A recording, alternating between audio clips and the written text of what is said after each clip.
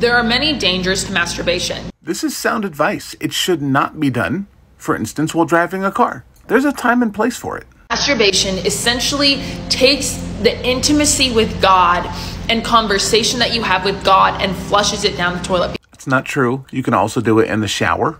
I don't even know anybody that does it on the toilet. God has given us ways out of temptation. Like, we know it's a flat out sin. In all sincerity, it makes me so sad to hear this is still so pervasive.